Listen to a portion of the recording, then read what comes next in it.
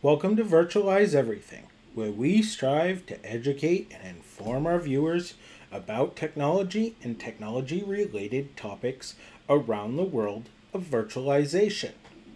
Today's video has been one I haven't done in a very long time. It's going to be a Raspberry Pi video. Yeah, I don't traditionally do these because viewership on videos about Raspberry Pis seem not to be my channel's thing, and we don't get great view counts. But today, I think I have one that you're really going to like. We're going to be installing Proxmox 7 on a Raspberry Pi. There is now a build on GitHub where you can do just that. Run Proxmox 7 on your Raspberry Pi.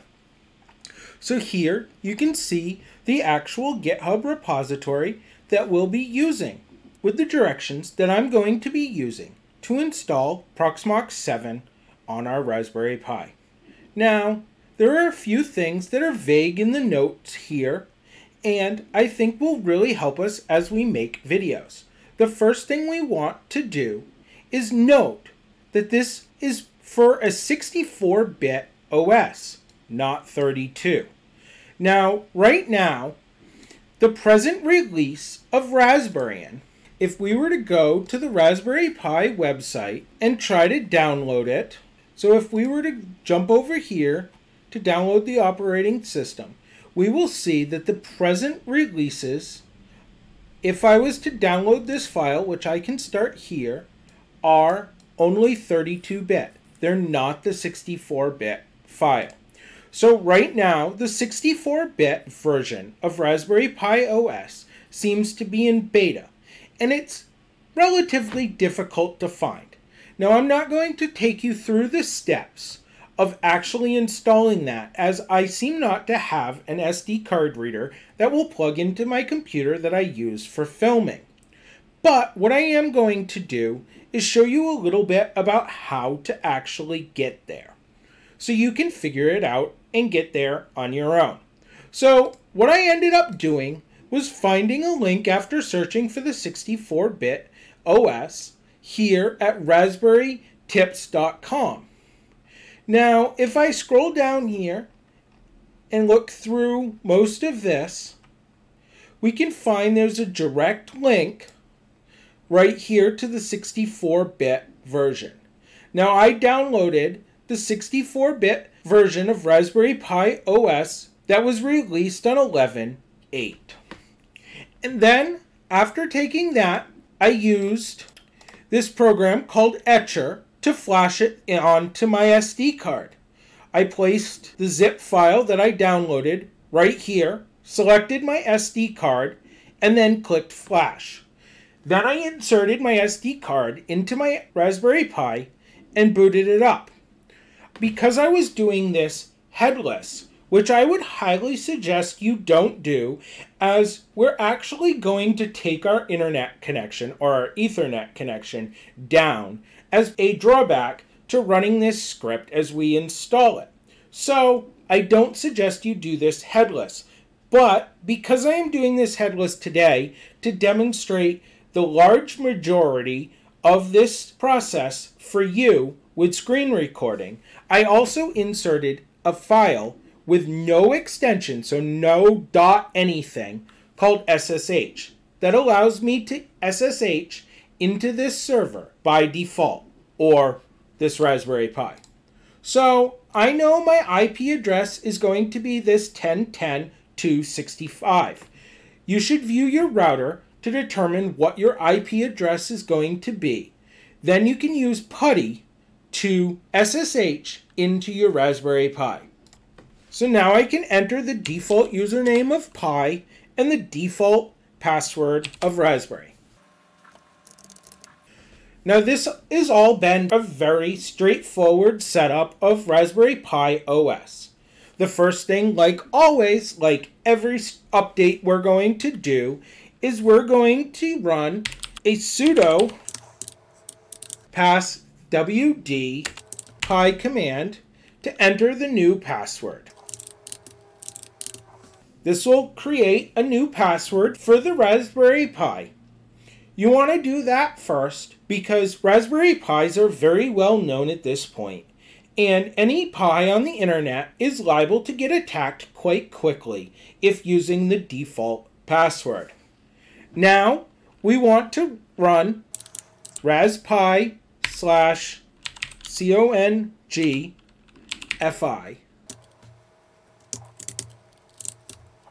and we need to run that as sudo. So we're going to run sudo raspi-config, and now we want to enlarge the filing system to our full SD card.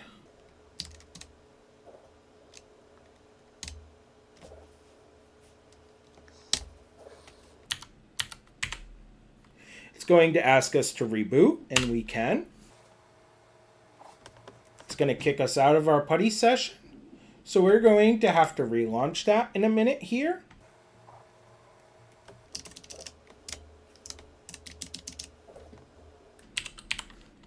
Now we can log in. Now the first thing we need to do is run sudo apt update and sudo apt grade-y to update our repositories and update our Raspberry Pi. Alright, now that we have the Raspberry Pi OS up to date and all Raspberry Pi repositories updated, we can begin following the directions here. So, the first thing we need to do is run sudo-s. This is going to put us in root user mode. Then we can run this command, which is actually going to download the repository and the script that we're going to use to set up Proxmox 7 to our Raspberry Pi. Now we're going to use the nano command to display and edit this file here. So some of the things that we want to change is most likely the host name, the IP address of the Raspberry Pi,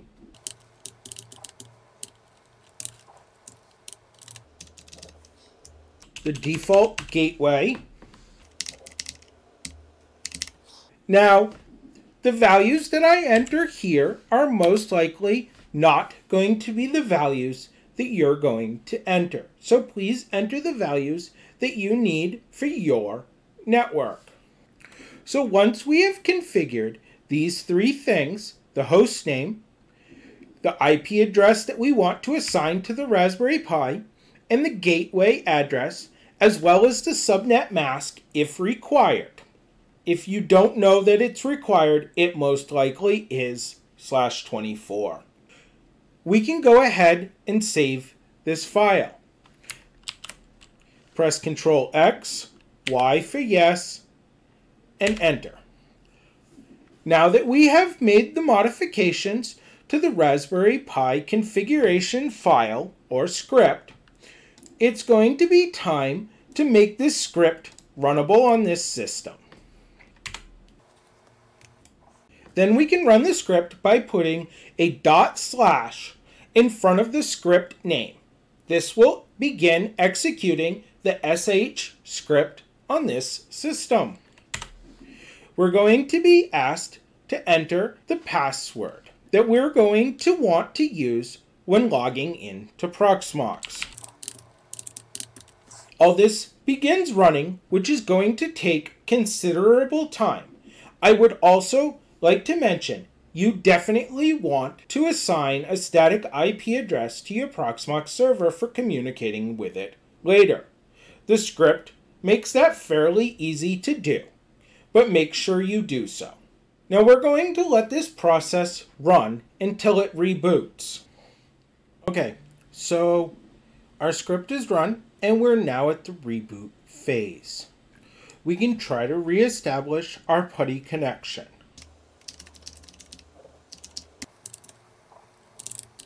So, what I had to do on the console was I actually had to follow the configuration steps for the Proxmox configuration of a bridge, but I had to do them manually. For some reason, when running this script, although we enter the default static IP address for our Proxmox install, the bridge does not get automatically created during the installation process. So, from the console, we have to go back in and create the bridge. Now, I'm going to show you the steps that I used for doing just this. But I have to do it off screen, unfortunately, because I do not possess the right tools for demoing directly from the Raspberry Pi 4's HDMI interface. So to create the bridge, the first step I did was to enter sudo nano etc network interfaces.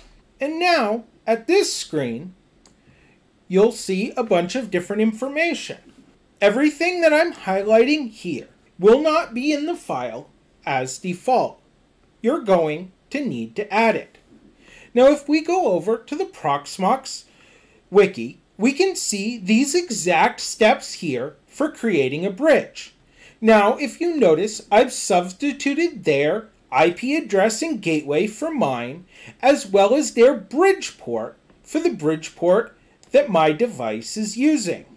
So my device is using ETH0 as found here. So I've just filled out the bridge port as that. Everything else is directly from the Proxmox wiki. Now I just save, exit, and do a reboot to bring up the interface. Because when doing this, you will have no internet connection, as your system has no established IP address. So you cannot install something like IF up-down to activate this port without doing the reboot. When you do the reboot, your system will come up and you will have an IP address and your connection to your network will be reestablished. If I run the IP address command here, you will see that we now have a bridge. If you had done this prior, you would have no bridge. Okay, so now that I've rebooted and I've shown you how I can do this, let's go ahead and log into our Proxmox web interface for the first time from this Raspberry Pi. To do that, we're going to type https:// and the configured IP address for our Proxmox web interface. Then we're going to add a colon and we're going to enter port 8006. We get prompted with this security risk because we have self-signed certificates for SSL on our server. We can click Advanced and accept the risk. Here you go. There's your Proxmox web interface running from your Raspberry Pi. We use root and the password we configured for the Proxmox during the installation process. There you have it. We now have a full installation of Proxmox running on a Raspberry Pi. I hope you enjoyed this tutorial. I hope this gives you the opportunity to experience and learn more about home lab setups. I look forward to multiple different projects with this installation, from iSCSI to NTFS and other different network configurations that I can play around with easily and simply, and also cheaply, using the Raspberry Pi 4, versus having to buy thousands of dollars in hardware. If you enjoyed tonight's video, found it educational, informational, like just generally wanting to support Virtualize Everything in their endeavor to bring content about virtualization and home lab setups, please consider sharing, subscribing, and checking out our merch store at store.virtualizeeverything.com. Also, there will be a full write-up on the steps that were performed tonight for setting up a Raspberry Pi 4 as a Proxmox 7 server at virtualizeeverything.com. There will also be a direct link provided in the comments section of this video for you to view that exact tutorial. As always, have a good night.